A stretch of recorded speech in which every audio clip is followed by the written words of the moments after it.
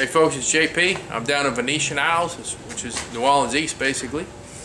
And we're going to hive in a raised camp style house. And the homeowners dropped a section of plywood, and you can see the hive. It's in between the floor joists.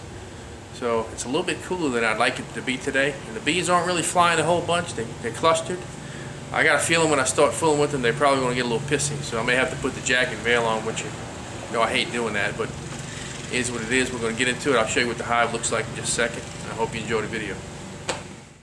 So here's our hive. They're pretty well organized. Brood nest is centered with surplus honey on either end. Bees a little bit clustered today. There's a little bit of a chill in the air, a little bit more than I expected, but nice configuration nonetheless. We're going to go ahead and get into it. All right, folks. We removed some honeycomb sections, and it just so happens that the bees are they're jumping off the combs when I smoke them pretty good, and they're running up in this corner. And I've vacuumed a decent bit of them, so I'm going to go ahead and give them a good bunch of smoke and see if we can run some off. And sometimes, believe it or not, occasionally you can run that queen off. You know, this all depends. They don't always react to smoke like this, but these have been. So we're going to give it a whirl. I'll show you what it looks like.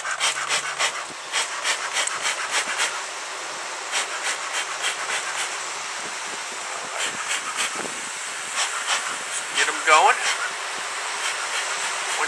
Once a couple of them start moving, you can commit to it. They all get going.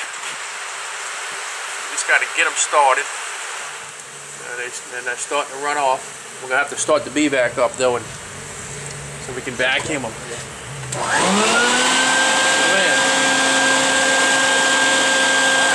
you see what they're doing? Check that out.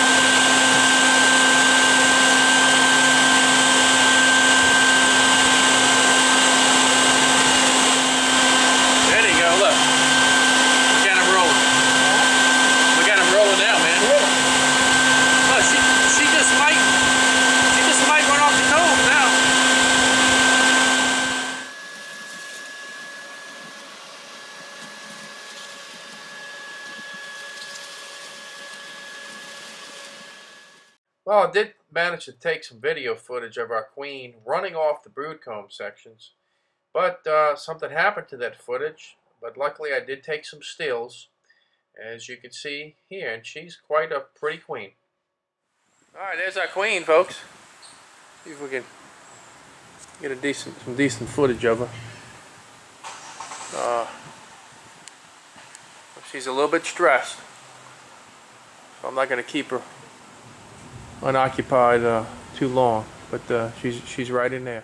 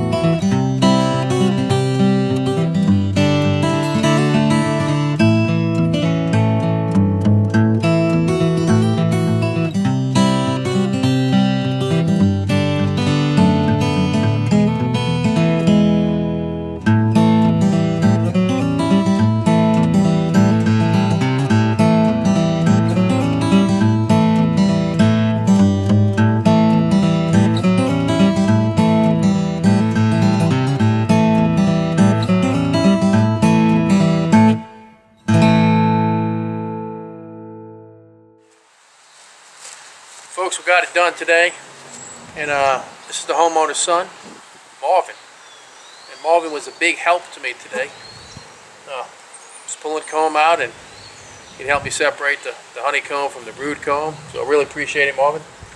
I think he enjoyed the experience today too. Huh? Yeah, was pretty cool. Huh? Fascinating, yeah. Yeah, so we got all our comb out, and when I start smoking them in the beginning of this removal process, a lot of bees started vacating in the comb section. They started running back, okay, into the center of the building, and I've seen them do that before. When that happens, you know, just let them do that, and just they'll pile up, and you can vacuum your numbers and get them down. It just makes it easier to get the rest of the comb out. We had a good bit of comb here, so I smoked them heavily a couple different times, vacuum bees, and then at some point had a good influx of them coming out, and sure enough, the queen, you know, she left brood comb and caged her, and then it was all downhill from there. So that was a neat little surprise. The bees were very gentle, extremely gentle. So it was a very enjoyable experience. I hope y'all enjoyed the video.